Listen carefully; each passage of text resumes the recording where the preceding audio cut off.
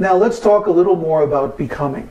Becoming is actually the subject of the first and second noble truths of the Buddha. There is suffering, and there is an origin of suffering. And here is the origin of suffering in a diagram of dependent origination.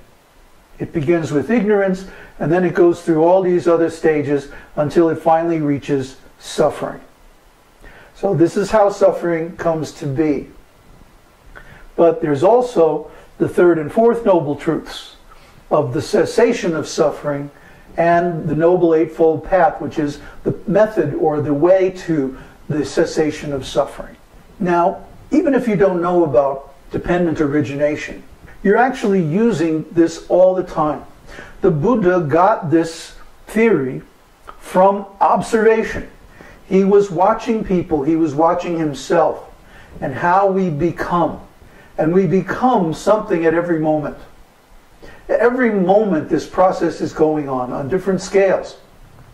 Sometimes it can happen in a matter of microseconds.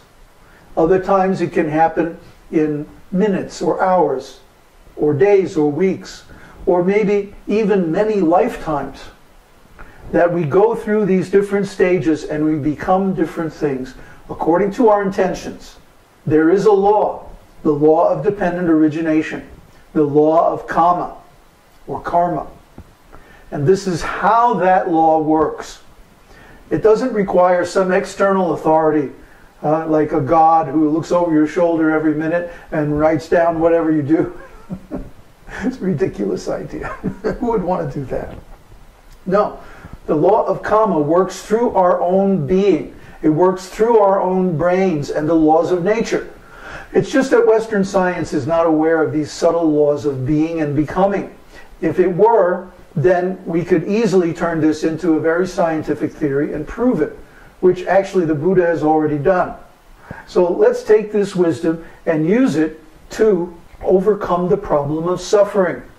Most people misuse the process of dependent origination.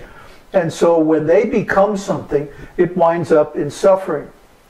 And when they get to suffering, they say, oh no, I don't want this suffering.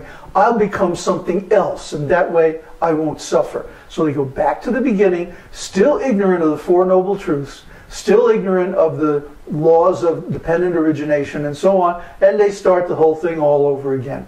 And that's why there's reincarnation. That's why people go round and round, huh? Do it again. We'll go in round and go back, Jack, do it again until you're sick and tired of it. And that's when you approach the teaching of the Buddha. You say, okay, I'm tired of this suffering. I want it over. I want it finished. And at that point, you become a candidate for the Eightfold Path. That's why in our process of skillful living, we make frequent references to the teachings of the Buddha. Now, times have changed since he gave this teaching.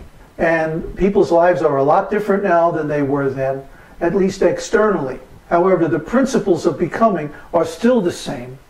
And so we're going to use these principles so in the beginning you can achieve satisfaction of being whatever you want, becoming a genius in whatever field you want, whatever your interest is, and attaining satisfaction in life. And from there, we'll go on up the Eightfold Path. So for our purposes, for applications like learning and leadership, we're especially interested in this part of dependent origination, which we can call the process of becoming.